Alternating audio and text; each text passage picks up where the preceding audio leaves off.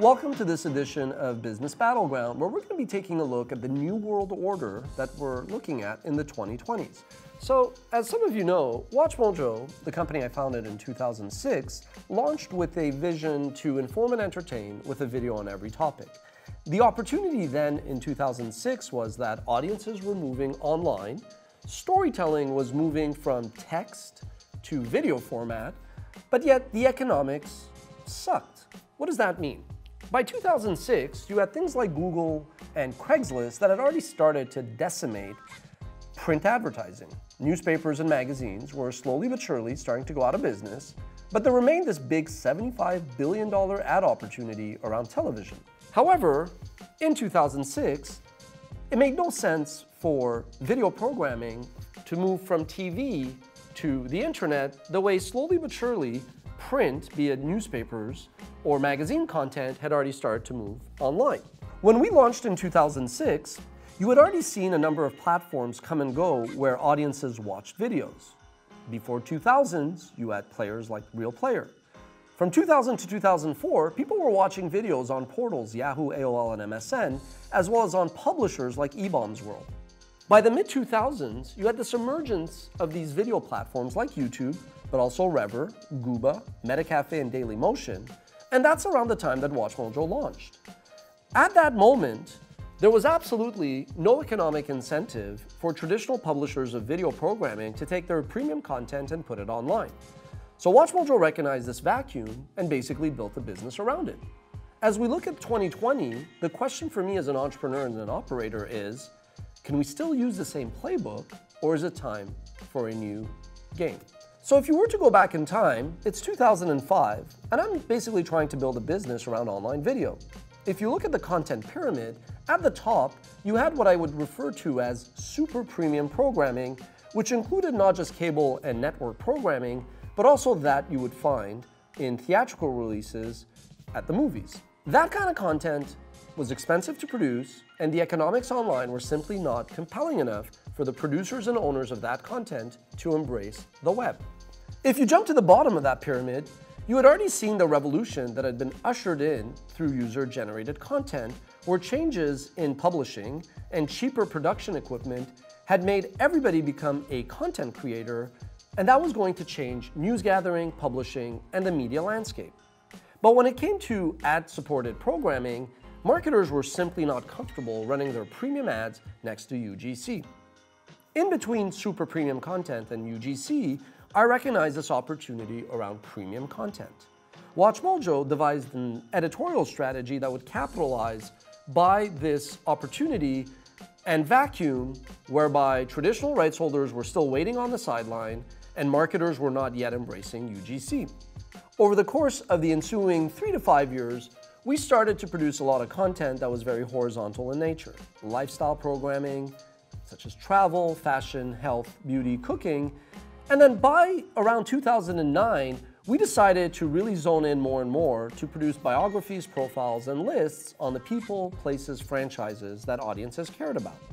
Before long, we realized that if you were looking for a cooking recipe, you would probably search online, land on a website, read that recipe or watch a video around the recipe, and then go on your merry way. But if you were a passionate fan of Star Wars or Star Trek or Batman, there was a very good chance that you would be spending far more time consuming that content. Now, we were pretty lucky because we ourselves were huge fans, like many of you are, of such programming.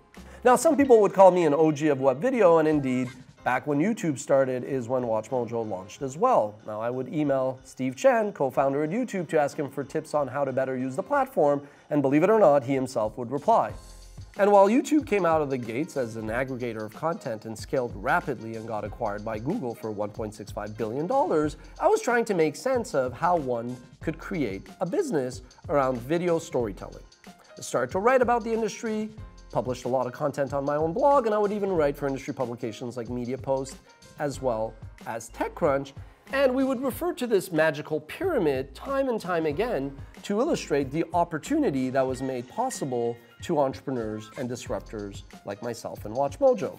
Now, as there was this disruption going on in terms of distribution, there was also this opportunity that was being created by this vacuum where DC, Marvel, Fox, or Disney simply had no economic incentive to embrace the web.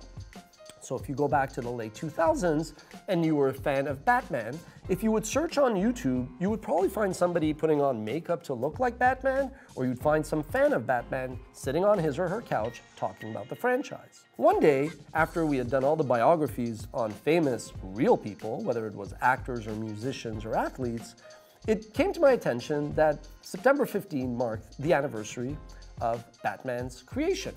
So had this crazy idea to essentially do a biography of Batman, which led to one of our first hits, which were the comic book Origins features. After covering Batman, Superman, Spider-Man, and then even lesser known comic book heroes, including Ant-Man, we then started to move on from biographies and started doing more and more top 10s. And as you can imagine, that was akin to capturing lightning in a bottle. We had found our second hit, the famous top 10s, which no, we didn't create. Before us, you had Dave Letterman, Wayne's World, and of course Moses, the OG of web video.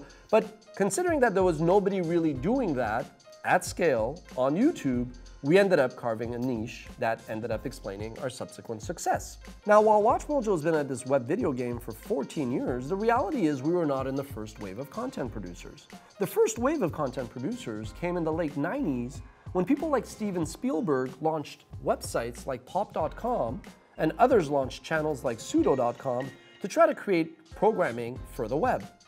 But the challenge was that consumers didn't really have broadband and they weren't really conditioned to watch videos on their internet connection. As a result, those companies didn't really experience much success. After the dot-com bubble burst, there was this second wave of web video producers, such as Heavy, Mania TV, that wanted to essentially replicate the television model online. This was before YouTube, so if you wanted to create video programming, you didn't only have to worry about the editorial, but you also had to find distribution. But if you wanted distribution on your own and operated website, you had to build a technical infrastructure that could sustain all these heavy video files and also deliver them. Finally, you had to build an economic model convincing advertisers to essentially spend their money that they were still spending on TV on a medium that was beyond embryonic. WatchMojo, along with Revision 3 and Next New Networks, is in what I call the third wave of video producers. We were naive into thinking that we could launch our websites, put content on the site, and essentially drive search traffic to our websites, selling advertising that had started to be a bit price premium relative to banner ads found next to articles. However, what was very different for us, proved to be a game changer and forced us to change our playbook, was the emergence on the distribution side of these platforms like YouTube, Rever, Gooba, Metacafe, and Dailymotion. Now, this was before Netflix, but these video platforms had essentially rewritten the rules. At that time, Netflix was still very much a mail-order DVD delivery business. So as we were pivoting our business away from an owned and operated destination strategy to a distribution strategy, there was the emergence of these next wave video producers who figured out that they will just bypass building a destination altogether. An example of that is AwesomenessTV, whose website was essentially a simple corporate landing page. You then also had new brands like Vivo that emerged as a joint venture between all the labels, and they would basically just build a business literally on top of existing distribution that they or users had created for them by uploading music. If you fast forward to the contemporary times, which I call the Empire Strikes Back time, that's when brands like Marvel, but also late night show hosts have realized that since audiences are online, that they're going to themselves want to become master of their own domain and build up their presence on platforms such as YouTube. On that note, it's worth noting that while Jimmy Fallon has 1 million more subscribers than WatchMojo does, we still have more subscribers than Jimmy Kimmel, as well as James Corden and Stephen Colbert. So recognizing this opportunity in the disruption on the distribution side and the vacuum on the programming side, admittedly, WatchMojo capitalized and today created this community serving the fandom of popular franchises ranging from Star Wars to Game of Thrones. Andy Grove, who helped build Intel into a powerhouse, used to say only the paranoid survive. Fittingly, all entrepreneurs are always paranoid about what may be lurking around the corner. I've always recognized that what got us here will not necessarily get us there. So it's important to recognize a new world order. And what does that new world order do to? Well, even as recently as 2010, Time Warner's then chairman and CEO was quoted as saying, when discussing Netflix, quote, "It's a little bit like, is the Albanian army going to take over the world?" End quote. So as recent as 2010, the beginning of this decade that's about to sunset, the head honchos at traditional media companies were poking Netflix, using it as a punchline. What ended up happening throughout the decade is this shift in consumer behavior where audiences were embracing and watching and consuming more and more of their programming through the web. Now, you've heard me mention that content, unlike technology, is not a zero-sum game, and indeed, as Netflix's fortunes were soaring, so was the coffers of traditional theaters and studios that were pumping out movie after movie, garnering success. Over the course of the past decade, Netflix was cornering the subscription video on demand, or SVOD market, while YouTube was cornering the advertising video on demand, or AVOD market. Indeed, with 140 million paying subscribers, Netflix would be the 9th largest country in the world. Meanwhile, YouTube, with over 2 billion users a month, would be the largest country in the world. But while traditional media companies have had overall a pretty successful decade, the reality is that this new world order has changed everything. Consumers are now not only cutting the cord of their cable access, but they're also expecting to get more and more of their programming online. As a result, traditional media is blowing up their businesses, which are highly profitable, to embrace the web and go DTC, or direct to consumer.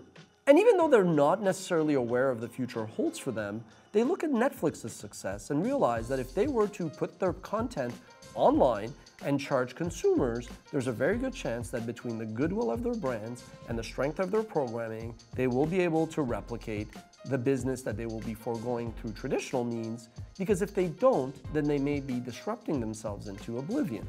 So while Netflix was building up its business and signing subscribers hand over fist, studios were also building up a lot of value by taking old IP and bringing them to life in new movies.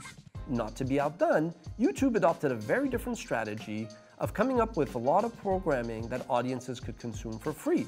And if you go back to that lack of economic incentive that prevented media companies from embracing the web and putting their content online, YouTube saw an opportunity to basically give the tools to creators and the ad revenue to let them earn a living by getting into the storytelling business online. So what's happened is, for an entire generation, audiences have been conditioned to get their top 10 lists from WatchMojo and not VH1, and to get their drama from the makeup artists on YouTube and not soap operas on TV. So in this new world order, that content pyramid has essentially been flattened, where Netflix's dominance in the SVOD market is going up, clashing against YouTube's dominance in the AVOD game, while the studios are coming and trying to step in the ring, in the arena, to fight for audiences directly. So instead of this pyramid, the new world order is represented by these two spheres. On one side, the companies with the content, Disney, Fox, HBO, as well as NBC Universal, while on the other hand, you have these companies that have the audiences, the platforms, such as YouTube, Twitch, and many others. And sure, there's this added caveat that some companies like HBO already have millions of paying consumers. Now granted, while WatchMojo is well positioned to capitalize in this new streaming wars of the 2020s, you should be watching this and thinking that there are probably countless of opportunities that this new arena presents to you.